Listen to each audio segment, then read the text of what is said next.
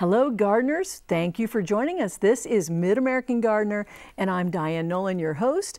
And since I like to talk about perennials and even cut flowers, that's my area of expertise, but wow, we can talk about spring finally. And I see some folks here who would be very good at talking about all kinds of things having to do with spring weather. So let's find out who's here, and you can direct your questions towards their expertise if you would please, and I thank you in advance. Let's go first to Doug Williams. Hi there, or should I say Dr. Doug Williams. You're first. Thank you, Dianne. I'm Doug Williams, and I am a PhD in landscape architecture, so I will be answering your questions about landscape design, as well as some general horticultural questions as well. I'm intrigued about what you've brought. What are you going to talk about? I brought a show and tell, and this is a season for a lot of different things, but any season, and all seasons have interest in a lot of plant material. So I decided to bring a few things to do some arranging. One of the things I like is to have a nice container. This is ceramic, and it can be used to hold candy or other items in the house when you don't have an arrangement. But when you do, you can go ahead and fill it with water as you like, and you can arrange in it. So one thing I like about something I found a couple years ago when I started doing Japanese flower arranging, and this is called a Kenzan, K-E-N-Z-A-N, Kenzan. So these are very heavy, almost like a pin cushion. So that can be set in the water just below the level so that the plant material can touch the water. So right now, if you're outside and you happen to have a yucca plant, you can take that and stick it down into your Kenzan after doing some proper pruning, and you can have that arranged in such a way that you like. Other plants that you're pruning where you have cross branching and alike, you can begin to arrange with that. This is some magnolia. I don't know if this is star. It looks like star. Star magnolia. They're always the first ones. Ooh, and then we also have some cornelian cherry, which is a dogwood. And let's see if I can arrange backwards without even looking. It's looking good. Kind of like the cooking shows. Bring one out of the oven. And my professors are laughing, saying this is not how I taught you to do this. You can have it be Western line, and I think it looks just great. And so this is influenced by Japanese flower arranging, or ikebana. And it would be more so in the freestyle because I haven't really followed some of the more formal principles, but the odd numbers and then the arranging from one particular angle for viewing. And so in the springtime you can, or even in the fall or any season, if you're cutting dogwoods of various kind, red twig, I've cut flowering dogwood once and used it in a pond arrangement. People thought it was a water plant, and it is not. But it was nice to fool them and to have them interested in that landscape plant as an element to incorporate at some point in time. So that's what I brought for show and tell, and enjoy. It is beautiful, and you're just borrowing things from the tree that you would need to prune eventually anyway. That's nice, and the star magnolia is going to start making it very fragrant here. I just know it. Thank you, Doug. Well, now let's go next to you, Nancy Pataky. I'm Nancy Pataky, and I'm a plant pathologist. My specialty has been diagnostics. I was at the plant clinic at the University of Illinois for a number of years, over 30. And I have a question that was sent in by Karen, and it says, hi, I've been wondering lately about some trees that have suckers that grow from the base of the trunk and others do not, so other trees don't have the suckers. We have some trees that continuously grow these suckers while other trees have never had them. Does it have to do with the depth the tree was planted, and how can I get rid of suckers for good from the trees that have them? There are quite a few trees, pretty common trees and shrubs that have suckers, have these extra shoots at the base of them.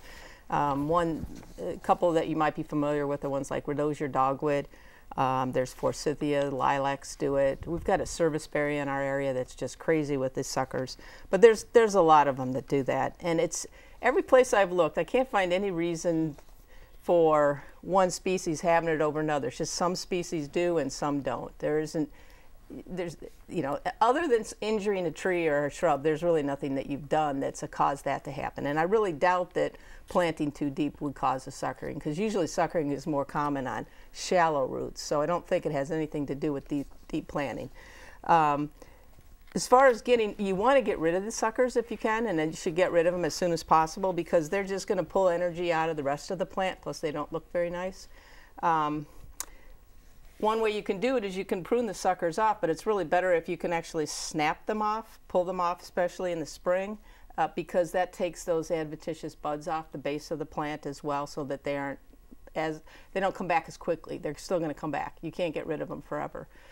Some people like to use chemicals, and one thing I would warn you against is don't use glyphosate, that's Roundup, because if you make a cut and you spray that on the suckers coming out of the base of the tree, it'll get absorbed up into the tree, and it can cause some really nasty splitting and cankering and all that on the tree. So I'd really stay away from that if you can. But a lot of garden centers have products that have NAA in them, and those are plant hormones, and it's best if you could either pull off the suckers or cut them off and then spray them with this stuff, and it'll keep the suckers out for a good 3 months, but they will come back. But that's the best way we've been able to control them. They will come back, but just be vigilant. Yep, that's right. Thank you. That was a good discussion of suckers. Okay, now let's go to you, Larry Shobe. I'm Larry Shobe, and I was the former grounds gardener for Eastern Illinois University. And my experiences in gardening began when I was very young. And so I work basically with flowers, shrubs, trees, and vines and all my life. And so I wanted to talk to you this evening about snowdrops. They are the first bulb that blooms in the spring, and yet I don't see all that many of them. And they're very beautiful. They're very easy to take care of. They will be starting blooming most years in late January, and the snow may come and cover them up, and when it eventually melts, they're still in bloom and they last for quite a while. It's really something that's nice about them. And the other thing is, you never have to really worry about, it seems like, digging them up and separating them because they're not blooming. They bloom in mass for years and years, every little bulb, regardless of the size of the circle. Now, daffodils and tulips won't do that, but they will. And so the only thing, you want to make sure that you don't mow them off before June when they're dying down. Once they turn yellow, the leaves turn yellow, you can mow them off. And that's true of all of your bulbs. Tulips, daffodils, and snowdrops, and some others die down in June. So don't mow them off, because the bulb for the next year is building up that energy to flower real good. Yeah. Oh, snowdrops are great. Thank you for talking about those. Mine hopscotched, well, self-sowed across the sidewalk, and so now they're starting to spread through some English ivy that's contained. I love it. Take them up and put one bulb in a place. In a few years, you've got a wonderful collection of them in whatever design you want. It's great. So thank you for that. Well, we want to go next to a Did You Know? Let's see what we've got for today. Monarch butterflies smell with their antennas. They use their compound eyes to locate flowers, and then their antenna to smell the nectar. And finally, they taste the flower with the bottoms of their feet. Special receptors on the ends of their feet, called tarsi, taste sweet liquids.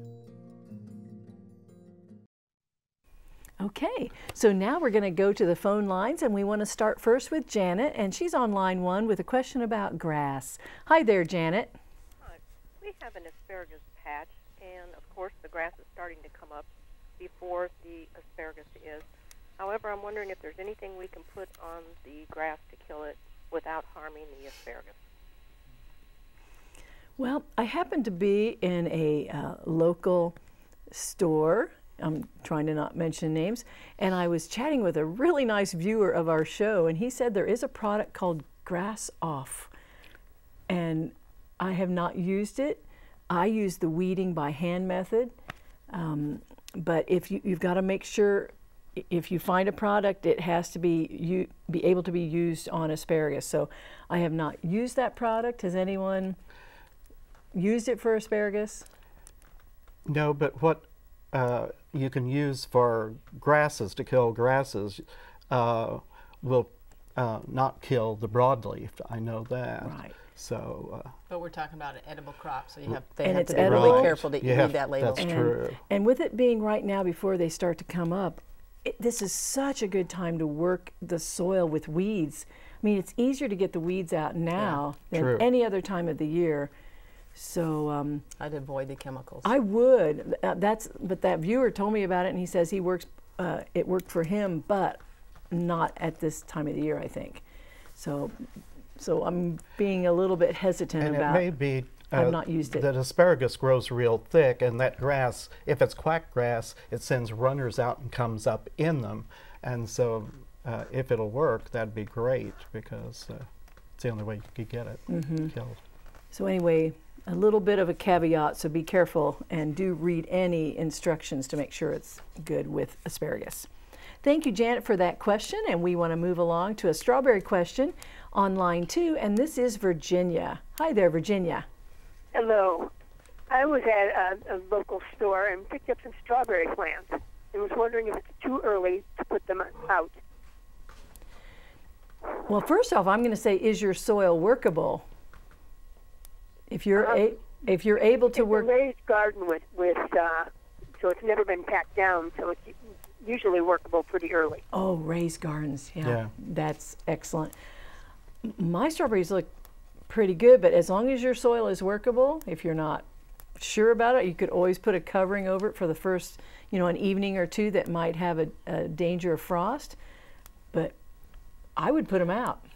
Yes, they'll get a head start, and if your soil's fine, that's great. Just go ahead and plant them now. For most people, it's the limitation of the soil. Right. But I do If the grow soil's in too wet, it'll be cloddy. right. I grow in raised beds and wide rows, so I've got my onions going, and Yes. I have turnips up and radishes. So raised beds make a big difference. Okay, thank you very much for your question. Now we have a pear question from Joe, and this is line 3. Hi there, Joe. Hello there. A year or so ago, I bought a pear tree, and I was told that I need to buy 2 for that boy-girl thing.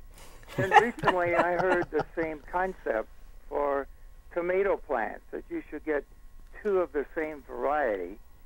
And it's not an April Fool's joke, I don't think. But I'm curious to hear your reaction.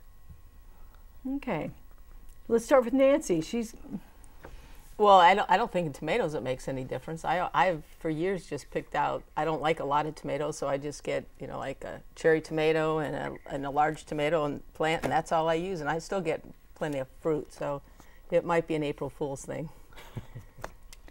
Now with pears, I have seen that, but I know where I grew up, we have one pear, and it is one pear tree, and it is loaded every year.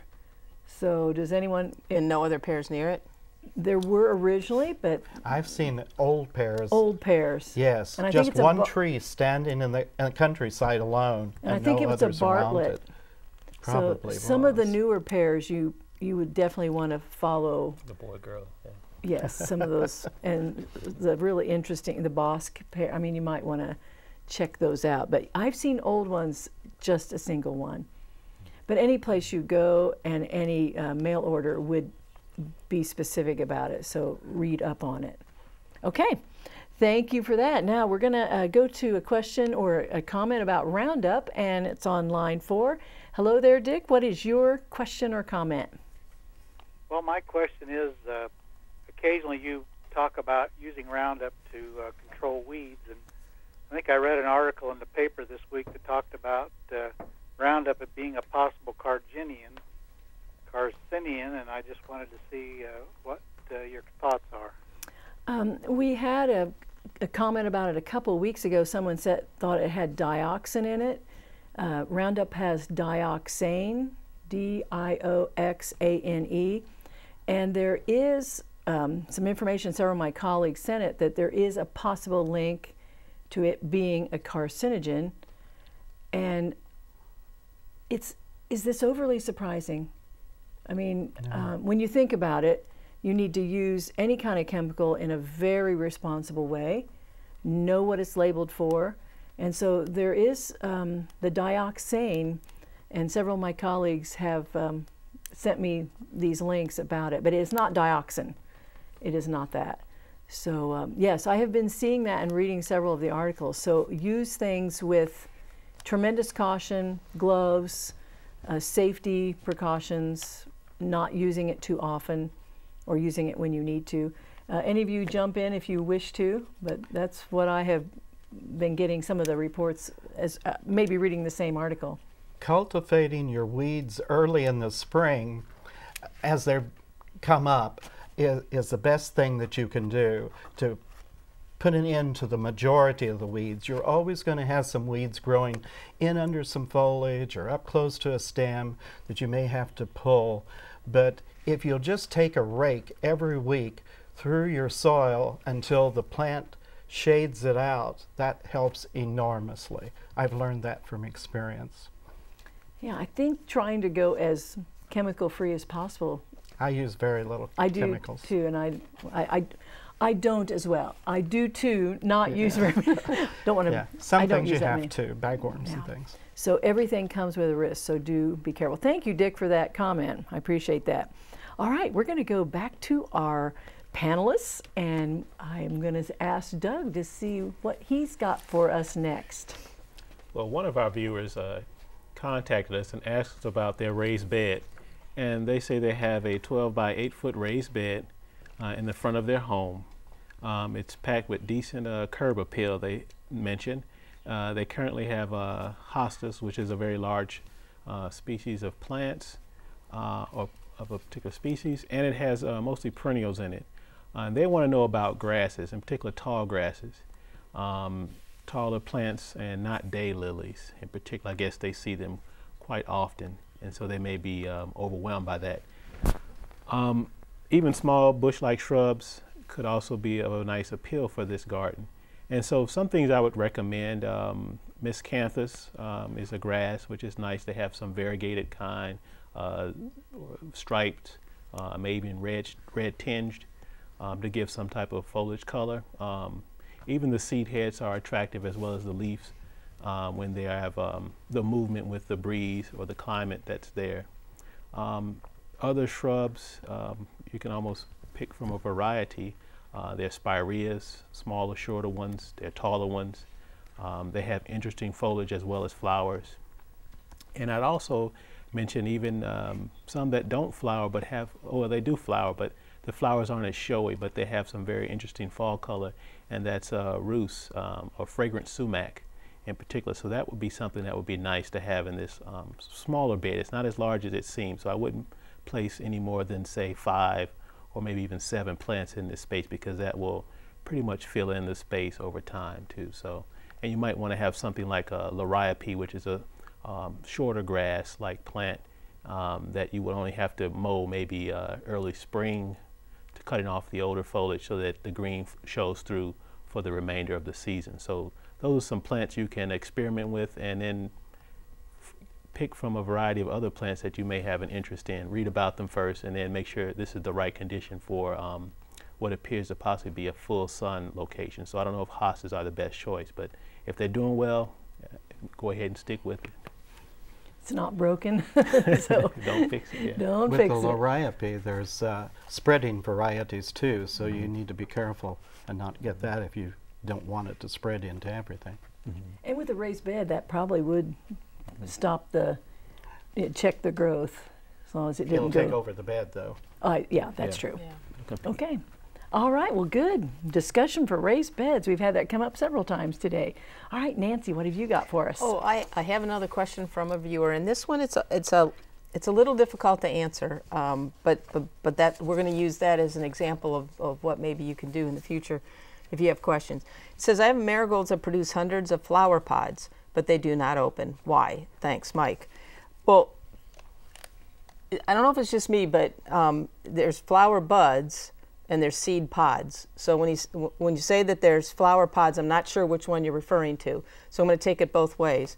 But the image is, if you could send an image when you have questions like this, that would help us tremendously. The image that you're seeing is not from the viewer, but what we would, if we could see it, that would help us a lot. But let's say, first of all, he's talking about seed pods, and them not opening up would be fairly normal. The seed pods on a marigold are actually at the base of the flower, so it's like the petals all dry up, and then the seeds are underneath that. You can just pull them out. But I don't think that that's what he meant. I think he's talking about the flower buds not opening, and there's lots of reasons for that. And I think if we saw pictures, it might help us a lot answering that, because marigolds are pretty easy to grow, and there's just lots of different variations that could cause this. But first of all, if they're just shriveling up, maybe the plants are just getting too dry, too hot, especially if they're in a container or even in a raised bed or whatever. Or they could be pot bound again if they're in a container but it would seem really odd that just the flowers were shriveling up and nothing else was shriveling. So I'd like to kind of know what the foliage looks like too. If it's just the buds, it could be botrytis, which is a fungal disease. But if you get botrytis, they're gonna be kind of fluffy and kind of gray looking, but you'd also probably see problems on the foliage.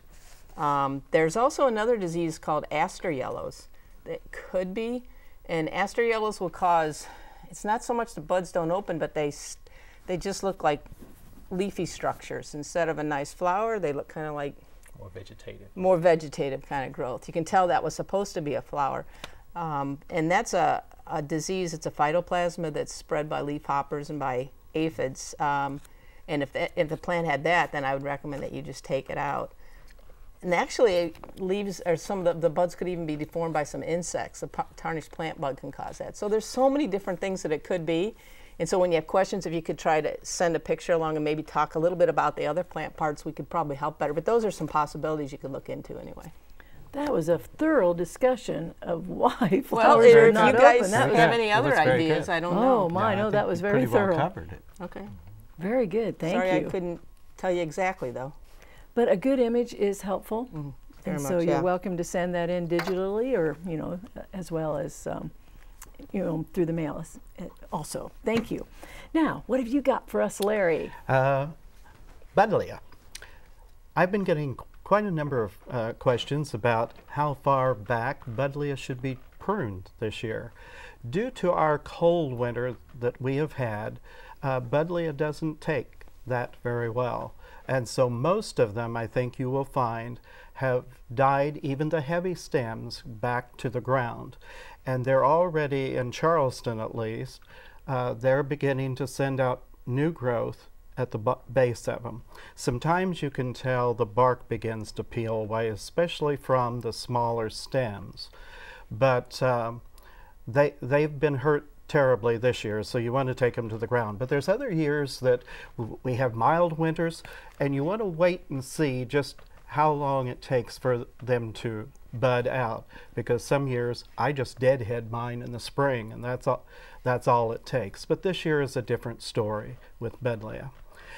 One thing that you can do that'll help you save your bushes, because sometimes it does kill them when they freeze clear to the ground, is to layer other branches down, and we'll talk about that later this evening, so that you have more than one root system on those plants, and they generally don't all die at the same time if you've got 2 or 3 right there in a cluster growing. Well, I removed my Buddleia down to the ground just yesterday, and there was nothing alive about it. Occasionally I'll do that and use it for pea stakes. But it might still shoot up, so don't from the roots. Yeah, yes.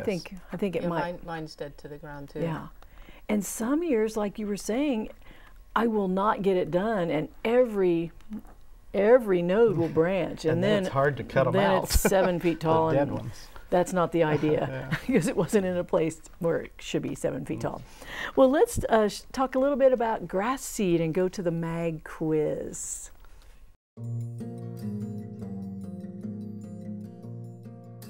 Spring is the best time to plant grass.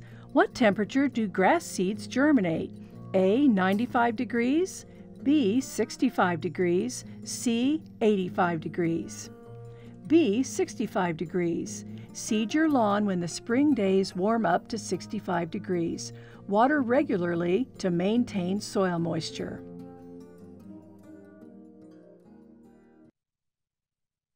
I wish spring were 3 months long. It's just not a long enough season for me. It goes from winter and then it seems like there's an occasional summer mixed in and then back to spring, but I do enjoy spring. I wanted to show you these beautiful flowers, and I wanted to thank the State Florist Association for their Hall of Fame recognition for me for this year, and I'm really honored, and they just gave me really very pretty flowers. So here's the Hall of Fame flowers from the State Florist Convention. Thank you. I appreciate the honor. Well, we have a really fast show. It seems like there's so much to talk about, and we have great, knowledgeable viewers. So I want to thank each one of you for being here today, because it was really very interesting. So hopefully each one of you will get out there and garden, because there are lots of things to do. Deadheading, raking, whatever it might be, planting. That's what I like to do. So we hope that you have a great week gardening. See you next time. Goodbye.